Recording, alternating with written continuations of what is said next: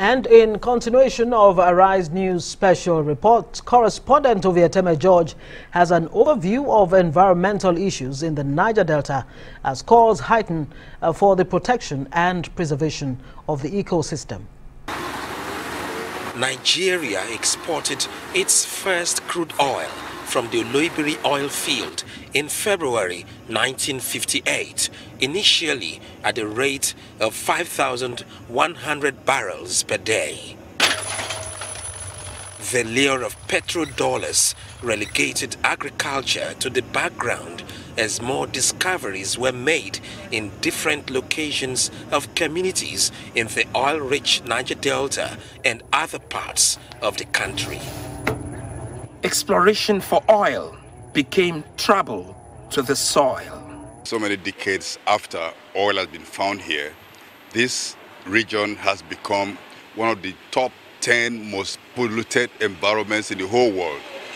And the level of hydrocarbon pollution is at a scale that is virtually unimaginable except you see it.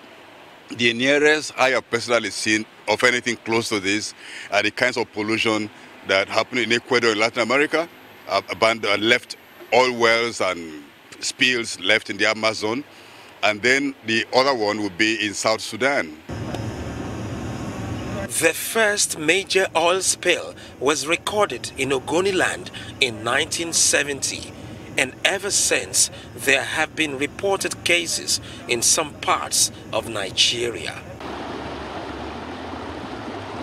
According to the Nigerian government, there were more than 7,000 spills between 1970 and the year 2000. Today, the ecosystem, the environment, flora and fauna, and in fact even the lives of peoples in the Niger Delta have been devastated.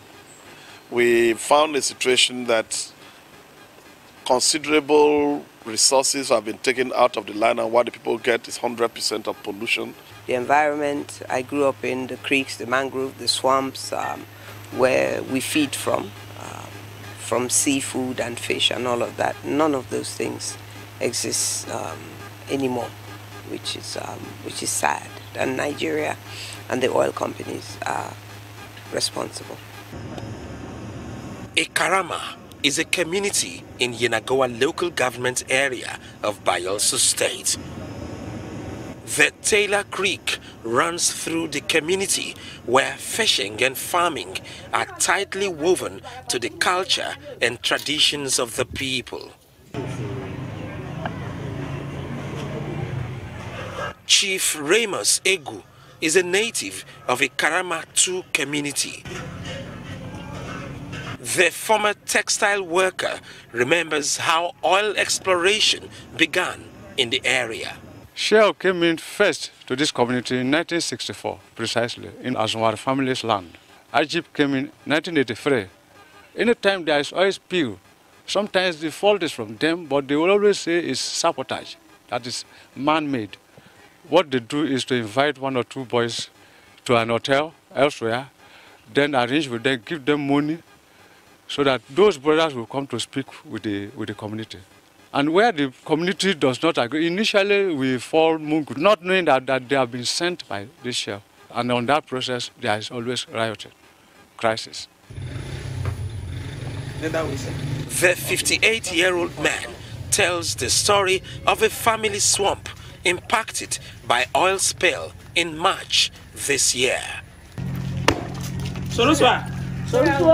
From the street to a narrow footpath, we walked a short distance through the forest and got to an area close to the spill-impacted swamp. Whenever oil spill occur, SPDC that are benefiting. When they take then will give out the contract between themselves. And when they do the cleanup, they know they will not do anything. Everything blind. They will just do blah blah come out. So now then they benefit from there. Then they get much money. A 2014 report by the United Nations Environment Programme reveals that it will take about 25 to 30 years to restore the environment in Ogoniland in a cleanup exercise expected to gulp about $1 billion. We made a solemn commitment that if given the opportunity, we shall implement the UNEP report on Ogoniland. We are determined to put right the wrongs of the past, where the people of this land were treated unfairly and the environment unduly degraded and polluted. We are therefore laying a solid foundation today for the restoration of the fragile ecosystem of Ogoniland and the rest of the Niger Delta. While that is yet to be done, a Dutch appeal court ruled on the 29th of January this year that the Royal Dutch Shell's Nigerian subsidiary is responsible for multiple oil pipeline leaks in the Niger Delta and ordered it to pay unspecified damages to 4 farmers in the country. The case was filed in 2008 by the farmers and environmental group Friends of the Earth. On the 12th of February, the United Kingdom Supreme Court allowed a group of 42,500 Nigerian farmers and fishermen to sue Royal Dutch Shell in English courts after years of oil spills contaminated land and groundwater.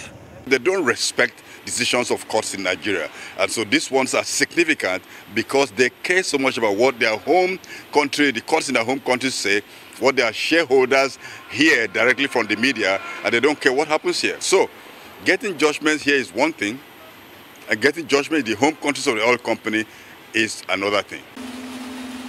Most oil-producing communities find the international oil companies culpable, but incidents of third-party interference or sabotage cannot be completely ruled out.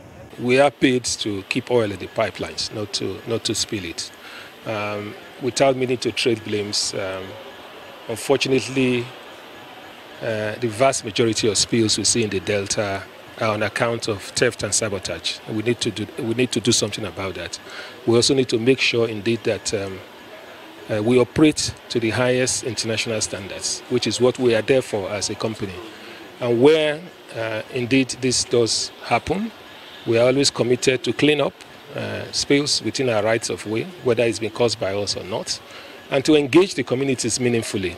The theme for the 2021 World Environment Day is Ecosystem Restoration, a title that aptly nudges on the conscience of the international oil companies and the federal government to conduct a thorough cleanup and remediation work in the Karama, Koluama, Oruma, Ogoniland, and other environmentally impacted communities in Nigeria.